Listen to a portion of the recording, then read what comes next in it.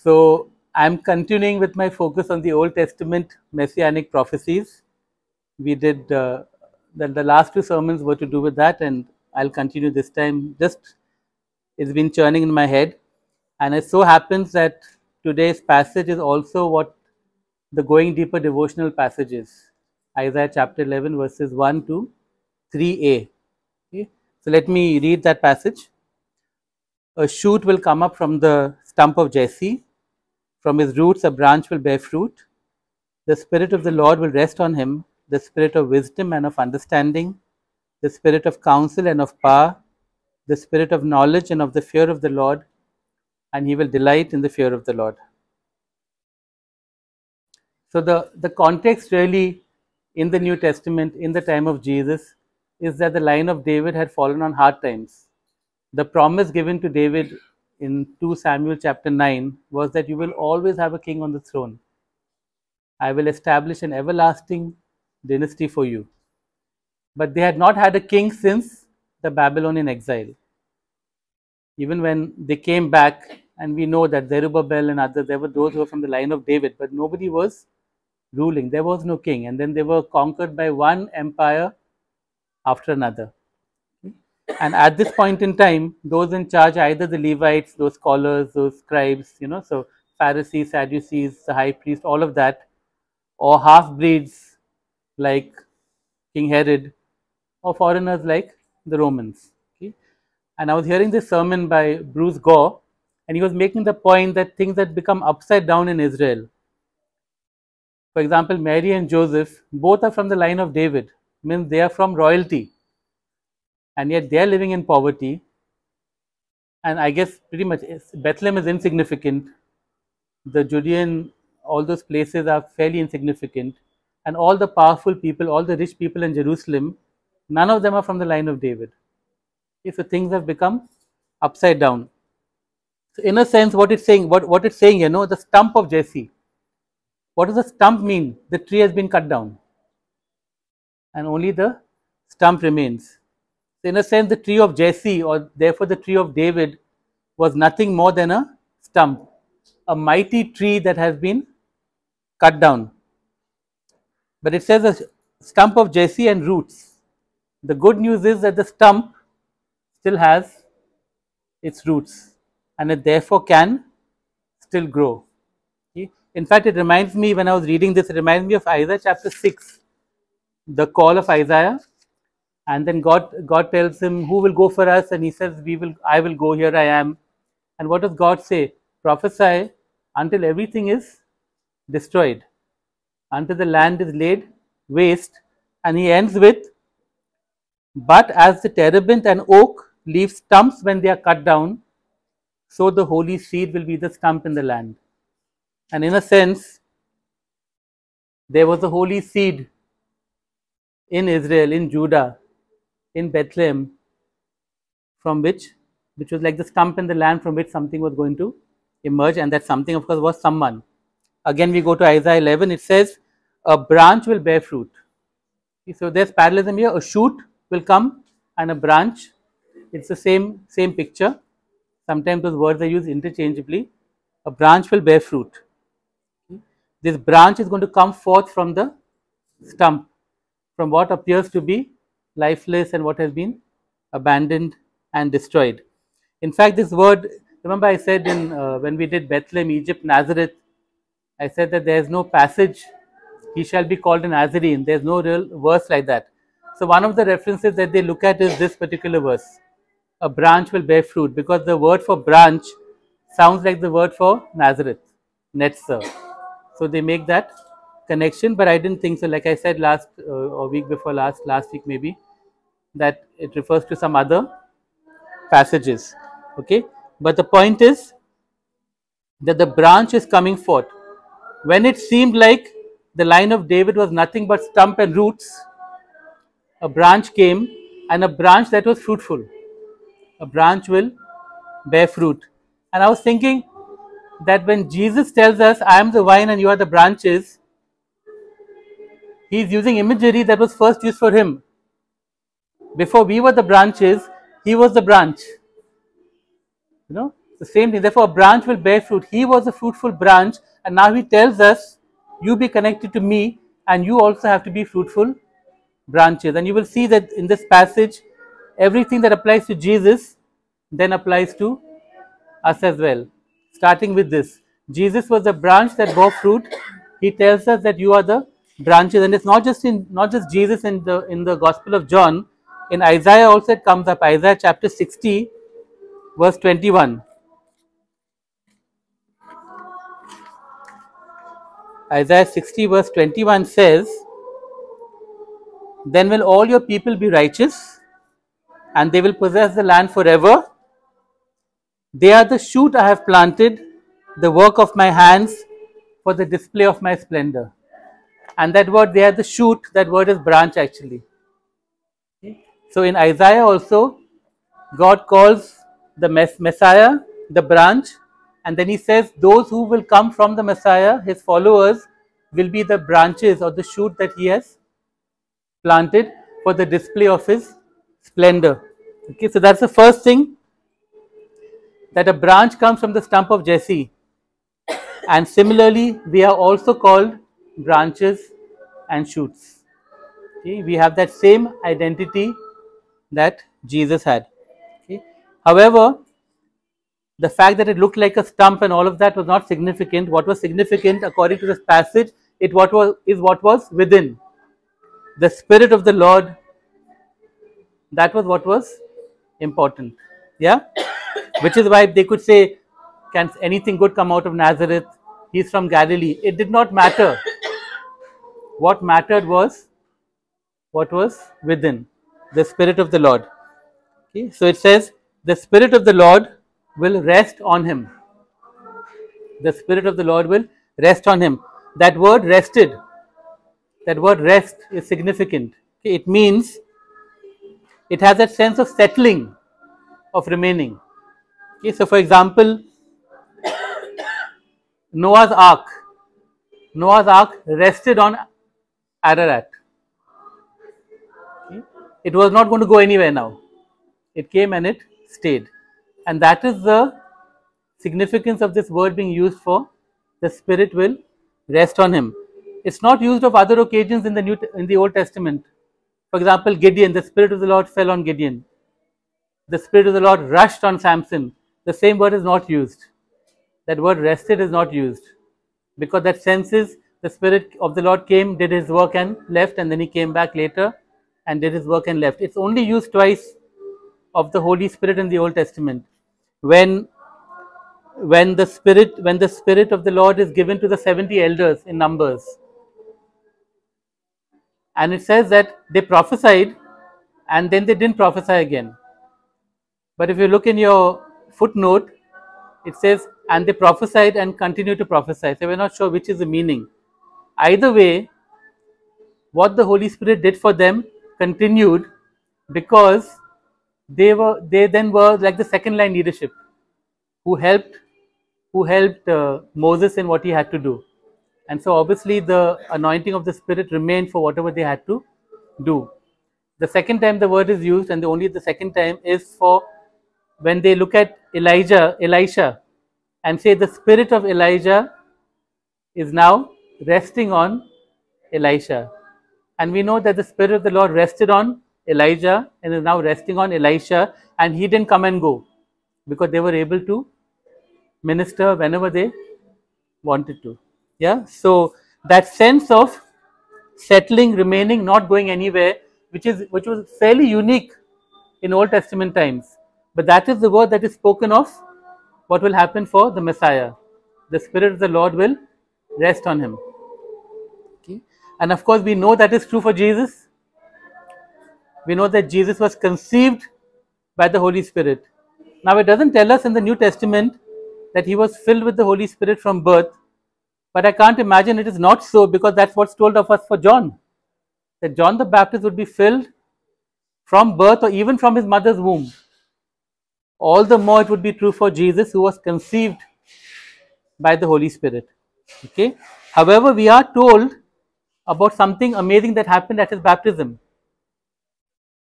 And these are the words that are used in Matthew, Mark, and Luke. The Holy Spirit came upon descended, alighted, which are all to do with coming upon, from above, coming below. But John uses another word. He uses the word remained. The old word, the old King James Version word was abide. Jesus says, abide in me, and I will abide in you.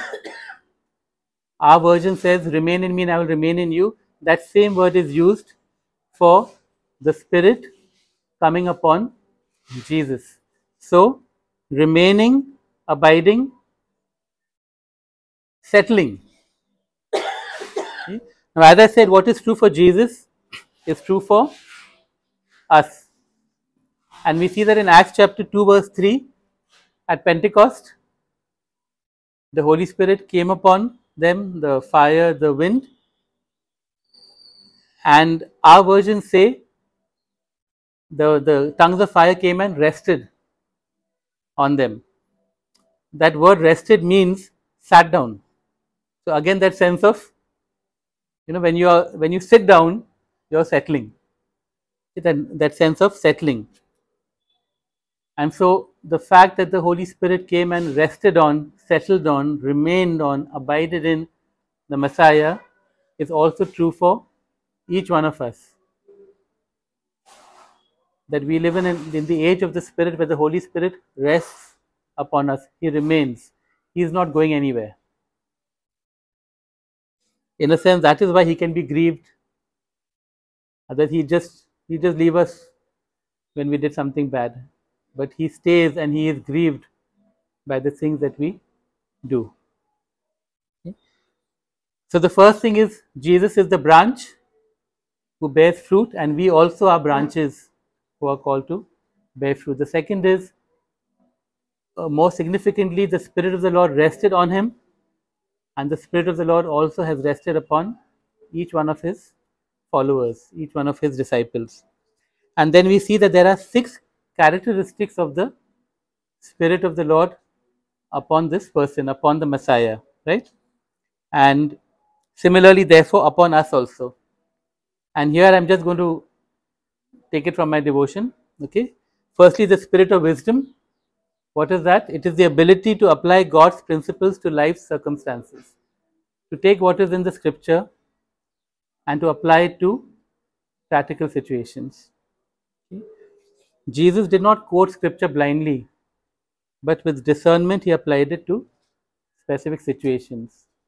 And that is what we can do as well. Okay. Secondly, the spirit of understanding, the ability to discern between alternatives. And Jesus was able to discern the heart of every matter and judge accordingly. He was able to understand or to perceive or to go beyond what was being seen or sensed. Thirdly, the spirit of counsel. This is the state for the ability to advise and guide others. And as we have already seen, for example, from when we saw in Isaiah chapter 9, Jesus' titles, Wonderful, Counselor. Jesus is the Counselor, and that is why the Holy Spirit, the Spirit of Jesus, is also the Counselor. Okay, Jesus is the one who is called Counselor, and so is his Spirit. The Spirit of might or power, the ability to bring to pass what he will to happen. Okay. I've always said, that to be willing and able, it's no point being just willing if you are not able. The spirit of might means that Jesus was able and we are able. Jesus performed many miracles and supernatural signs and wonders when he was on the earth, and he continues to do so today through the Holy Spirit in his people. Remember this, Jesus could not do any miracle apart from the Holy Spirit. He did not come in his incarnation able to do signs and wonders. He needed to be filled with the Holy Spirit. The Spirit of the Lord was resting upon him for might or for power, and therefore the same is true for us. The spirit of knowledge. At one level, knowledge is knowing something. And for example, we have the gift of the word of knowledge, where you know something like Jesus knew about the Samaritan woman. He knew her past. That was through the spirit of knowledge. But in the Bible, it's more than that. The Spirit of knowledge. Knowledge is not just knowing intellectually, but knowing experientially. Okay? To know, to be intimate with. And we know that Jesus had genuine relationships, of varying degrees of intimacy with his disciples, with the women who served him, with the people he encountered, and most of all with his Father. Okay? That famous saying, no, you can know about God or you can know God. There's a world of difference between those two statements. And the sixth characteristic, the spirit of the fear of the Lord. That is the attitude of reverence and piety towards God. Jesus related to his Father with the deepest possible intimacy and yet with the greatest depth of reverence. You look at these six words: wisdom, uh, counsel, understanding, knowledge, power, fear of the Lord. Four out of the six have to do with the mind. Not very glamorous. The glamorous one is the spirit of power, spirit of might, and most of us would be happiest with having that. And yet, Jesus was most delighted with the fear of the Lord. It says, he will delight in the fear of the Lord, or his delight will be in the fear of the Lord. That word delight in the Old Testament, the literal meaning of that word is smell. Smell. Okay? Now, an example of that is used in Genesis 8 verse 21. God smelled the sweet aroma of Noah's sacrifice. That word is smelled. It can also mean delighted in. Okay? And that is what is happening here. Jesus is delighting in what the Spirit of the Lord has given him, the fear of the Lord. Of all the gifts Jesus received from the Spirit, he was most delighted with the one that characterized and formed, in a sense, his relationship with the Father. See? All the others are to do with people: wisdom, knowledge, understanding, counsel, power. The fear of the Lord had to do with his relationship with his Father. The word that defined his relationship was fear. Okay? And of course, we know that fear does not mean being afraid. In the Old Testament, there is a word which is exclusively being afraid. It's translated dread, horror. That's all it means. But the word that is translated fear, in fear of the Lord, we know also means reverence, piety, awe. To be in fear of the Lord, to be in awe of Him. Those are the words that describe that word, fear of the Lord. Okay? If you don't believe me, believe Moses. Moses comes down from the mountain. He talks to the people and he says, "Do not be afraid. I have come to show you the fear of the Lord." Do not be afraid. I have come to show you or to teach you the fear of the Lord. Two very different things. Yeah. That fear is reverence, but also the deepest intimacy. That's that word Father. Okay? Jesus knew what was of supreme importance, and he delighted in it above all else. He had all of this by the power of the Spirit, but he knew what it was to delight in. He knew what was the most important. That he, of all the prophets, could call God Father. And he made the way for all of us to call God Father. Romans 8 verse 15 says, "By the Spirit we cry, Abba, Father." The reason why I believe Paul put in that word, he could have just said, by the Spirit we call him Father. He'd have used the Hebrew word Peter or whatever. But he chose to put in the Aramaic word. By the Spirit we cry out, Abba, Father. Okay? Because he didn't know how to translate that word any better. Okay? We often say that it's saying daddy or things like that. Okay? Pop. No, it's not. There is a familiarity, but there's also reverence. When you say pops, you don't have the reverence over there. So there was this word Abba was a word that was deeply personal, deeply intimate, but at the same time was also deeply reverential. In that culture, they knew that that was what was happening. You had that intimate relationship, but there was also deep reverence in that relationship. Okay? And that is what Jesus had with the Father. And again, that is what we can have. By the Spirit we cry. The Spirit God rested on him. He delighted in the fear of the Lord. And we are told, by the Spirit we cry, Abba. Just like Jesus cried, Abba. With both the intimacy and the reverence. And if we learn from Jesus, that is what we are meant to delight in above all else. That is the most precious gift that the Spirit of the Lord gives us. That we can say, Abba. That we can have the fear of the Lord, both intimacy and reverence, just like Jesus. What was the result of the Spirit resting upon Jesus? This branch. Okay, verse 10, same chapter, chapter 11, verse 10. In that day, the root of Jesse will stand as a banner for the peoples. The nations will rally to him, and his place of rest will be glorious.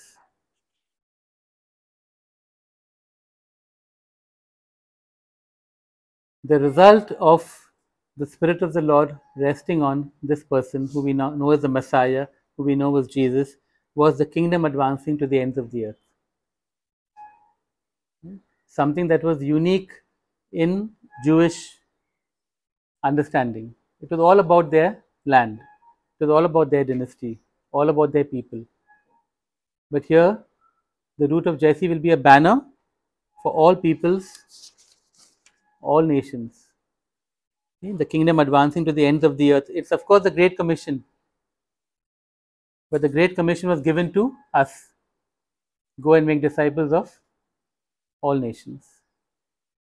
Yeah. And this Great Commission, this result that was released by Jesus, it has to be completed by us, not in our own strength, because the Spirit of the Lord rests on us. Otherwise, we can't do it. It's all to do with the Spirit of the Lord resting on us. Okay? It will be accomplished by a people upon whom the Spirit rests, the Spirit of wisdom, the Spirit of understanding, the Spirit of counsel, the Spirit of might or power, the Spirit of knowledge, and the Spirit of the fear of the Lord. Okay? Even as we come to the end of this Christmas season and we look at Jesus and we look at this messianic prophecy and say, oh, this was true of the Messiah, this was true of the one who came down and became man. We recognize it is also true for each one of us. We are the branches, even as He is the branch.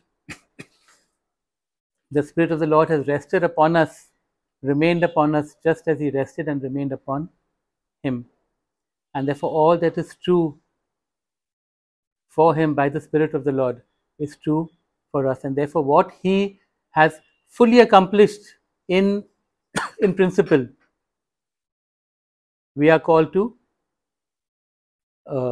manifest on the earth by that same Spirit and by the same gifts that He has given us.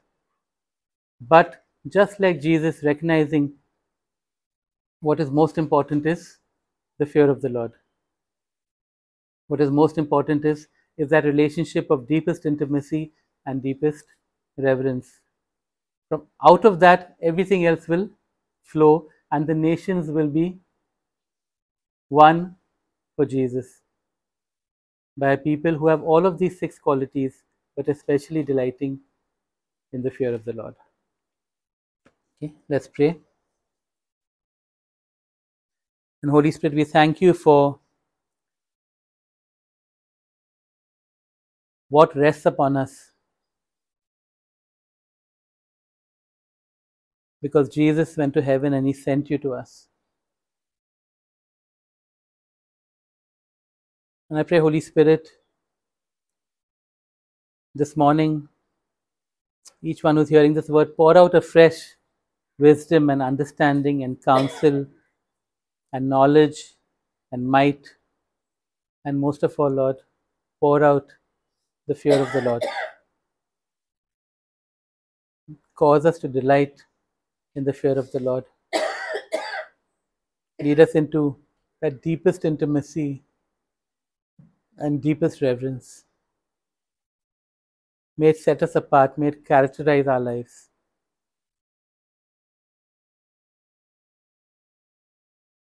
And may we bear the fruit that you have chosen us to bear. In Jesus' name, amen.